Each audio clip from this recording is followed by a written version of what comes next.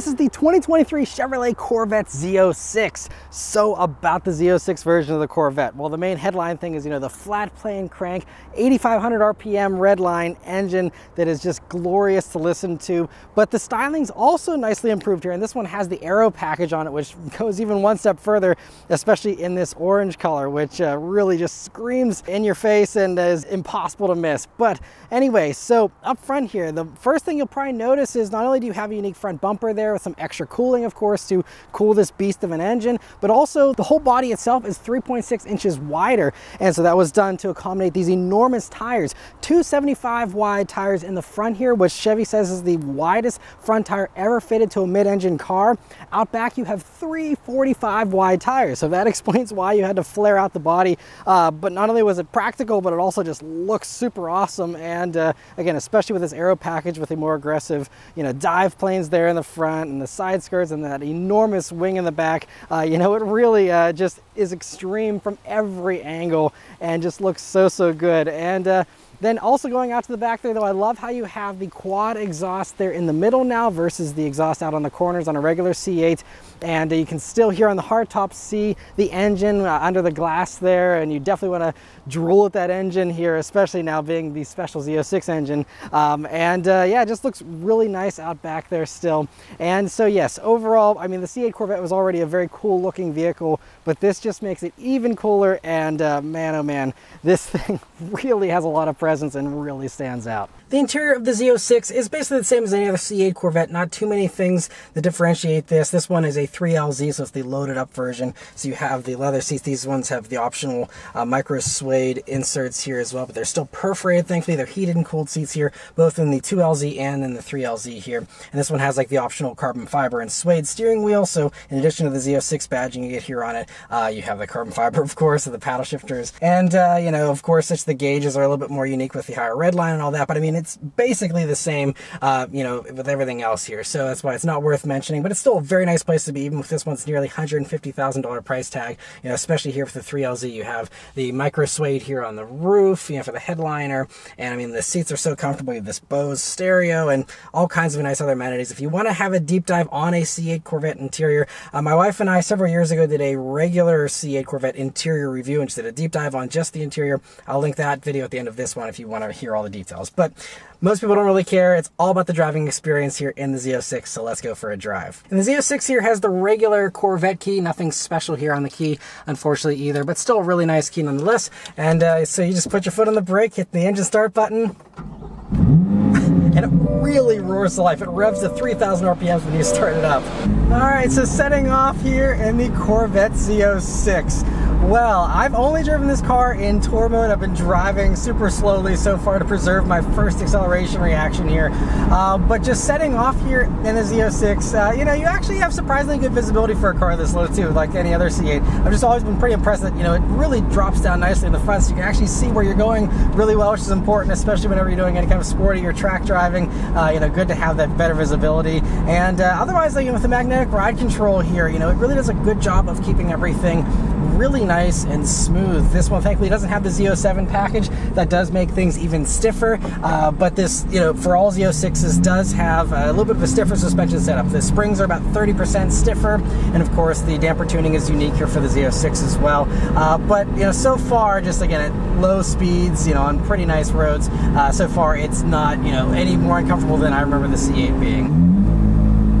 Another thing I'm noticing about the Z06 here that is different from a regular C8 Corvette is that the dual clutch transmission isn't quite as smooth as a regular C8. Obviously, it has more power to deal with. I can definitely feel the engagement points. It's one of the rougher dual clutches I've experienced recently.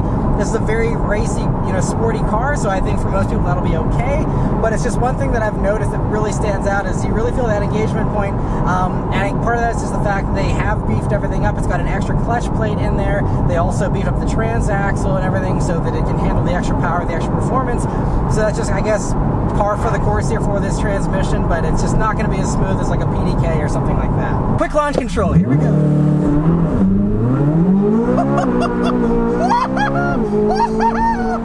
Woo! Back down. Wow, all right. Oh man, I gotta go into manual mode and see these shifts myself. Oh.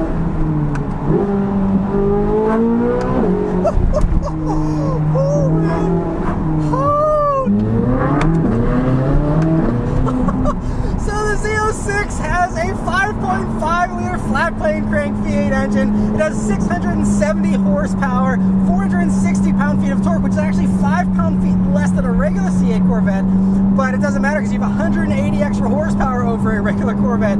So 0 to 60 time, car and driver got 2.6 seconds, and I believe that from my launch. I'm sure it wasn't an optimal launch that I did, but I mean, it is very, very fast and very, very impressive. And this vehicle only weighs 3,666 pounds, so, you know, it's, you know, not like insanely light, but it's light enough that much horsepower with a dual clutch transmission and a launch control is definitely going to be enough to get you there to, you know, those very fast acceleration times. Quarter mile time is also fast, 10.5 seconds at 131 miles per hour. And also the way it deploys the power is so impressive too, because, you know, like I had the wheel turn there accelerating at, you know, pretty heavy throttle, and it still was gripping flawlessly, no grip issues whatsoever. And part of that's because you have, again, 3 45 wide tires in the back there, so no issues with grip. And by the way, the exhaust is now in just the sport mode. Oh, but the crackles and the pops. It's a multi-mode exhaust, of course, but got some tight corners here. Wow, it just explodes out of the corners. The grip is impressive, even just with the Pilot Sport 4 tires you have on this. If you want to go for even more aggressive grip with the Z07 package, you get Pilot Sport Cup 2 tires, and they're the ZR compounds. I mean, really aggressive. That also gives you even more stiffer damper tuning. It's 40% stiffer than a regular C8 versus 30% in this. But anyway, oh, first gear.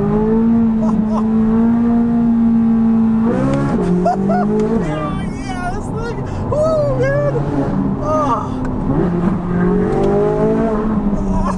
Yeah, it is like point and shoot. Like, it's like I'm driving, like it's not real life. Like, I'm just like, it's accelerating, yeah, faster than I would expect something with this much horsepower to accelerate. You know, I think it's really kind of deceiving almost at the specs, because it is definitely so much higher performing, especially in those upper RPMs, than what you'd expect from something with this much horsepower. I mean, way faster feeling than a Hellcat, which has more horsepower, for example, and things like that.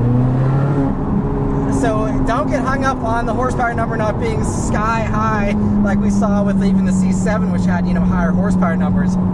This is hands down more thrilling to me, at least. And even just those lower RPMs, you don't even have to ring it out all the way. Just those lower RPMs are also really nice sounding.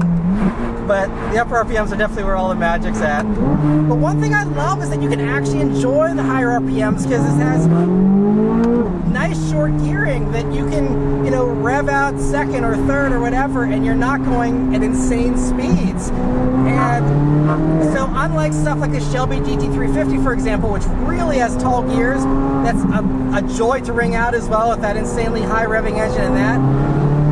But this, I can actually, it feels torquier than a GT350, and it also just, you can actually exploit those higher RPMs more so, I think, than you can in that. Obviously, it's different. That's a manual versus this having 8 gears to choose from here with a dual clutch. But, oh man, yeah, this thing is unreal. And also with the aerodynamics package you have here, you get double the downforce of a regular Z06. It's like 760 pounds of downforce at like 186 miles per hour or something like that. You know, some irrelevant number unless you're racing, really. But, you know, gives you the awesome looks, but does give you a little bit of extra downforce there. And we got some more nice corners coming up here. And I'm just leaving the window down because this exhaust just sounds too good to not listen to it. But man, this thing is just so impressive with the handling. So in addition to the, you know, pretty low curb weight, the insane grip, which can get even grippier again with that Z07 package, there's also really impressive brakes. So you don't get carbon ceramics as standard, but you get carbon ceramics as an $8,500 option, which this car does have. Now without the carbon ceramics, you'd have 14.6-inch rotors in the front, 15s in the rear actually, and there's 6-piston brakes in the front Brembos and 4 pistons in the rear. Now when you go to this carbon ceramics, you go up to 15.7-inch rotors in the front, 15.4 in the rear, and you know, either way, very impressive braking. But I'm happy to have the carbon ceramics with a car that's this fast. Probably not necessary, but you know, at least unless you're doing track driving, but certainly appreciated, because they really haul this thing down to a stop very, very quickly and impressively. But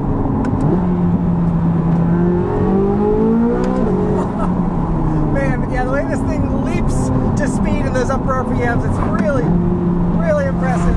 And nice tight corner there, and really did a good job of staying buttoned down. I mean, it is so flat. I mean, the regular C8 was already really, really good. I think this just adds a little bit of extra edge. The C8 felt a little safe at times for the regular version, and this, you know, being a little bit edgier with the extra power and the extra grip, just means you have higher limits, but it also just, to me, feels a little more neutral and a little more oversteering, and I can't even approach the limits of grip here.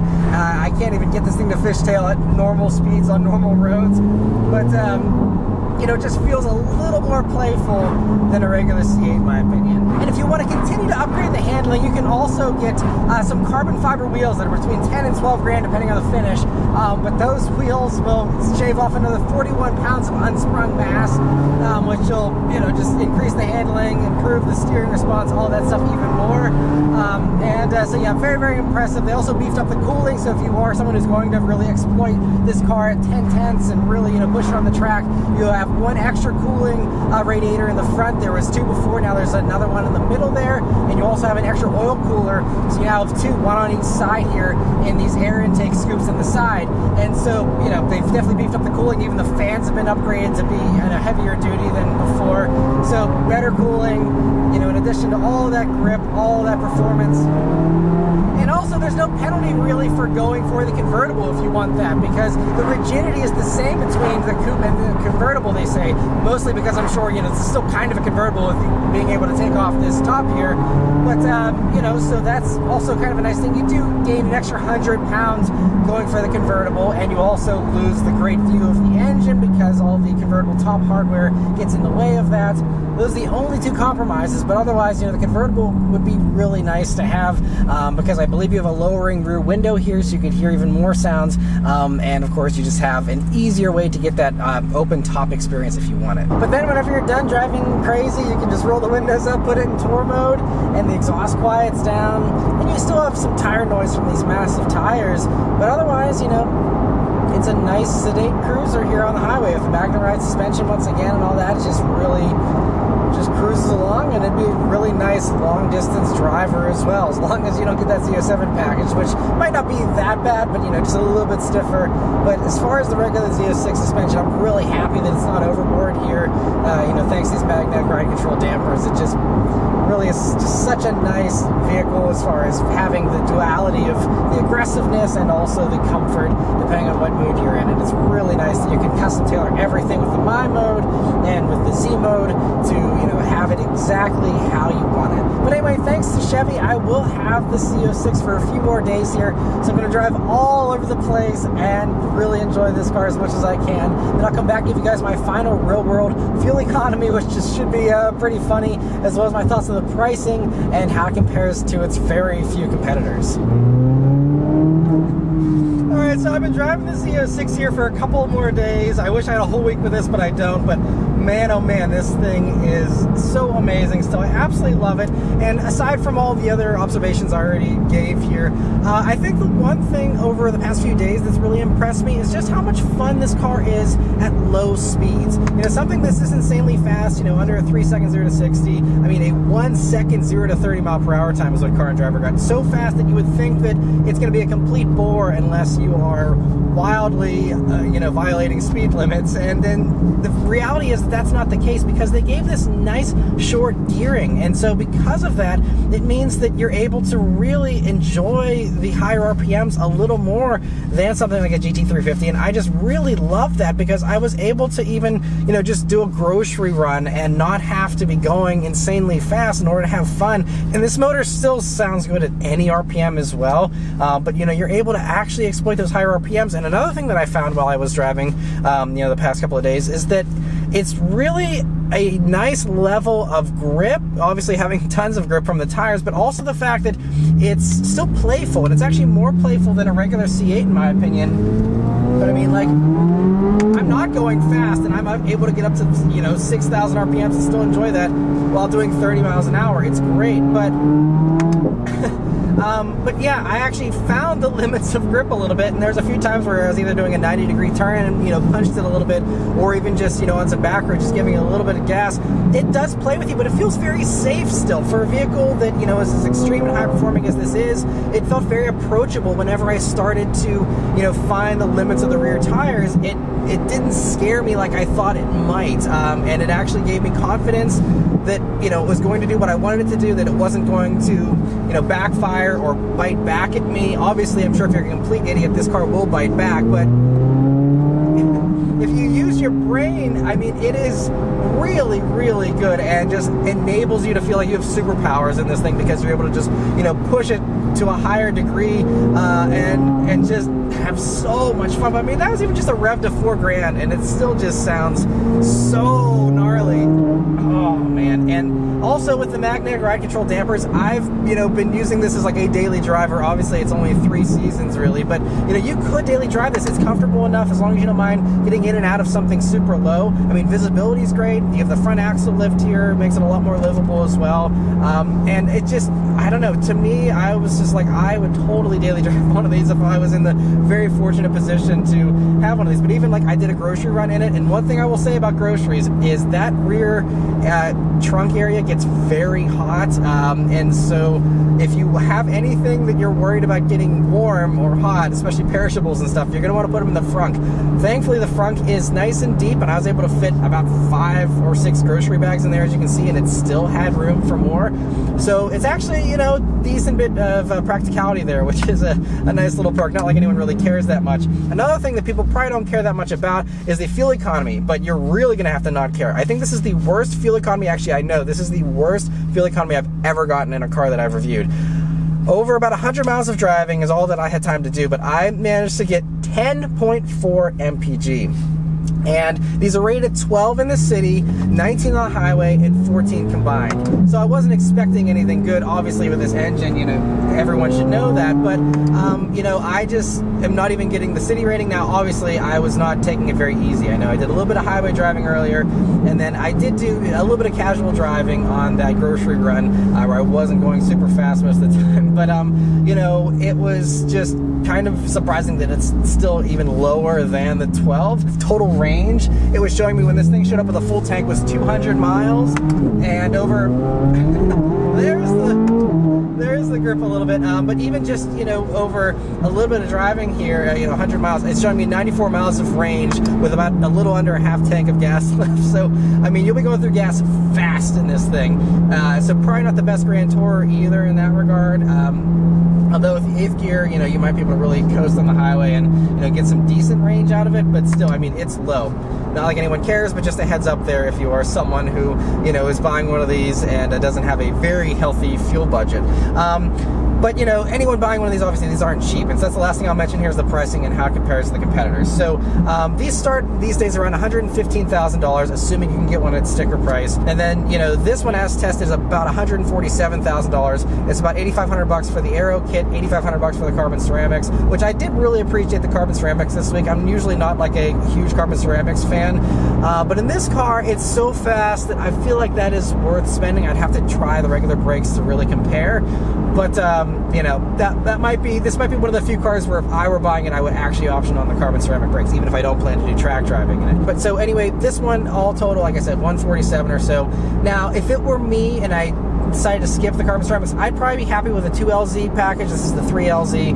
2LZ still gives you the heated and cooled seats. You know, there's a few things you can add on, but it gives you like the camera rearview mirror, which I think you're definitely going to want. So I think that, you know, I built one, it's about 125 the way I would build one personally without the aero kit and stuff. And so, you know, to me, I think that that's, you know, still a really good price for a supercar, especially.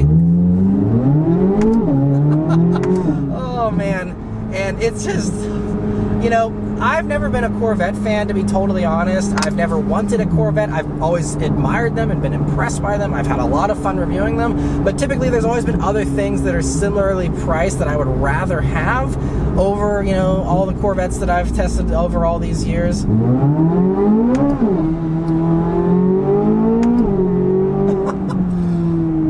what? I think this is actually the first Corvette I desperately want. I don't want to give this car back. And this is honestly probably the hardest one for me to ever give back as far as press cars goes. And, you know, in the $100,000 to $150,000 price range, I can't think of anything else I would rather have, especially as far as new cars goes. I mean, what does that get you? An average 911 these days or something? This is so much more exciting. I haven't driven the new 911, but from past 911s, I can't imagine it being better than this. You know, obviously the GT3s and stuff are fantastic, and that could be a worthy competitor, but it's just more expensive, just like everything else. This is, you know, like a third of the price of even like a 296 GTB these days, which is, you know, going down to the V6 and the hybrid thing. This, you know, this is the car that no one really makes anymore. And even though compared to the old stuff, if you want to factor in the used stuff that's appreciated maybe down to 150, you know, stuff like a McLaren 720S or even a Ferrari 458 Spider, which I just reviewed a couple of years ago. Same thing with 720S. I've driven one of those, reviewed that. This is hands down better than those. It is just absolutely more fun. It sounds better. And especially compared to the Ferrari, this is so much better handling than that. If I had the money to spend on something in this price range, 100%, this is what I would buy. This is the first Corvette I desperately want to own, and I absolutely love it. And so if you find yourself in the very fortunate position to be able to, you know, afford one of these, go for it. They're not going to make stuff like this forever, and this is a truly special car. It reminds you of that every time you do that awesome cold start, every time you just dip into the gas even just a little bit. This thing is perfect with the way it's set up.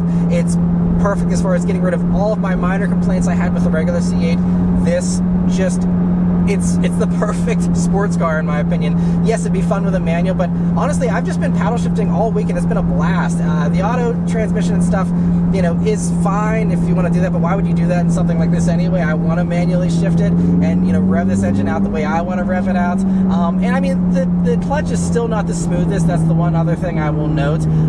But, you know, honestly, I've actually had the transmission into its more aggressive setting because I love how whenever you go and, you know, manually shift, I like that it bangs into gears and just, I mean, it's violent at certain times and it is just magical. And yeah, I absolutely adore this thing. And so anyway, I won't keep going on, but this is really high ranking as far as favorite cars I've ever reviewed. People ask me that all the time, and it's really hard to always say. This could be it. It really is that good. I am just so blown away by the Z06, and the fact that they even made this thing, got it approved, made it as awesome as they did, made it as good as they did. It's just mind-blowing in all the ways. So anyway, one last little acceleration here. And then those brakes slow you down nice and quick, which is what you're going to want to have in something like this. But anyway, so huge, enormous thanks to Chevrolet for providing me here with this Z06 for a few days to spend with. It's been amazing. Thank you all very much for watching. Please let me know your thoughts on the Z06 in the comments below. And please like and subscribe to keep these videos coming. And stay tuned. There will hopefully be an E-Ray review from me shortly as well. But in the meantime, thank you all very much for watching, and I'll see you guys on the next one. Take care.